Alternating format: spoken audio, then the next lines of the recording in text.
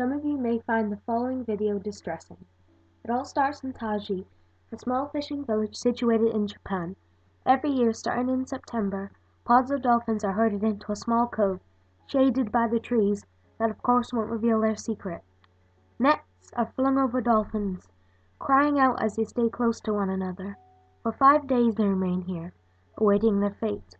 Meanwhile, filthy businessmen decide which dolphins will be murdered and which dolphins will be shipped off to a life of suffering in an aquarium or marine park like SeaWorld.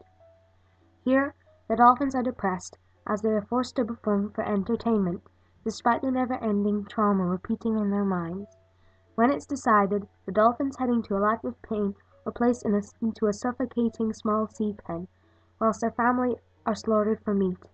This is brutally done by driving a rod into the dolphin's spine, then placing in a pin to stop the bleeding. This slaughtering method is so vile that it's illegal to kill cows in this way in Japan. Or another method is to sever the dolphin's brainstem by piercing a pin into the dolphin. The lifeless bodies are sent to the butchery, where those responsible hide their faces, knowing what they've done is disgraceful. Yet, a lot of people do anything for money.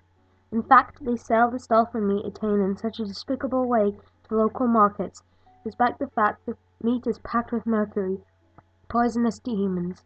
Very few people are aware of this, so this message needs to be shared, to not only save the dolphins in captivity, but to save those who await this fate.